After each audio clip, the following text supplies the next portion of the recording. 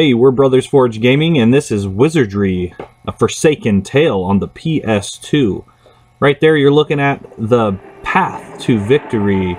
Did a still frame of that real quick so you guys could see if you want to pause on that. There's also a longer one coming up at the end, but right here is a look at the map. As you can see, guiding staff. You want to bring 3 or 4 of those. There's actually a spell you can unlock, but as you know, in games like this, spells are very limited, so I recommend bringing the guiding staff. It's inexpensive. You can pick it up in a store on the first level. It is actually near the entrance to the second level. It's right before you go into the room where you first meet death. There is a store. If you go, you can go left or right. You go right, you go to the store. You go left, you go to the main entrance that leads you down to the second layer, and that is where you'll find your guiding staff, transfer potions, things like that. Now, as you can see, this is just a quick guide, guys, to how to get through one of the hardest labyrinths I've ever faced in any game ever.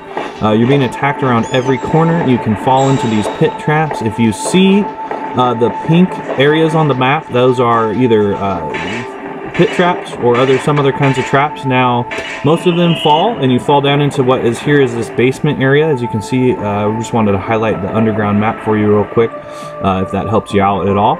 So there's an area map of that. But yeah, when you fall into the pink area, you fall down there. There's eventually a port out, but right here you see the stairs.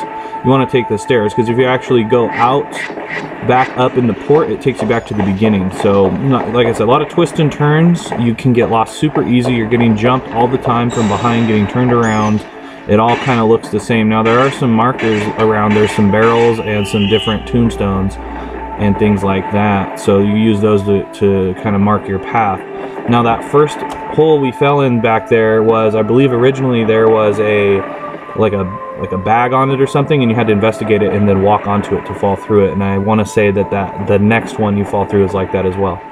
Now, the area over to the left, if you saw, there's a, oh yeah, right here. Okay, so that tombstone right there that you just saw, I had to press it forward. I want to say that it cut off access to a different area though, so I almost wonder if I shouldn't have pushed it forward. But when you come upon it, it asks you, do you want to push it or not? So I pushed it forward. I'm not sure if I had to get by there. You might very well have to.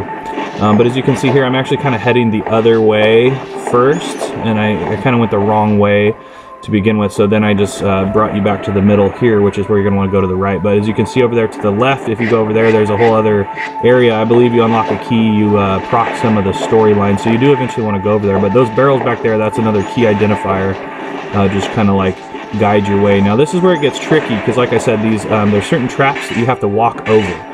So not all of them are pitfalls into the earth, underground area. So the original one back there, and then this one coming up here, and it's actually a double pitfall. So you have to walk forward, activate the trap, disarm it, and if you go forward again, you actually fall in and have to start the process over again. As you can see here by the double pink there. So you want to walk onto the trap here, then you want to turn and walk forward down yet another pit. However, this one takes you to where you want to go.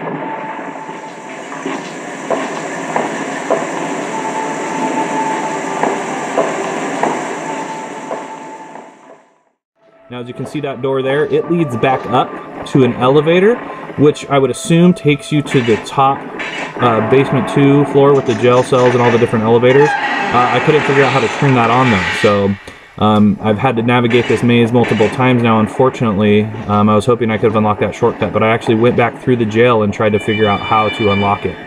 And then if you go through there, bummer man, because it takes you all the way back to the beginning. So I guess if you didn't have a transfer potion, that's your way out. Otherwise, do not go through that square if you don't want to get taken back to the beginning. But anyway, like I said, hopefully this will help you through one of the hardest maps in the game.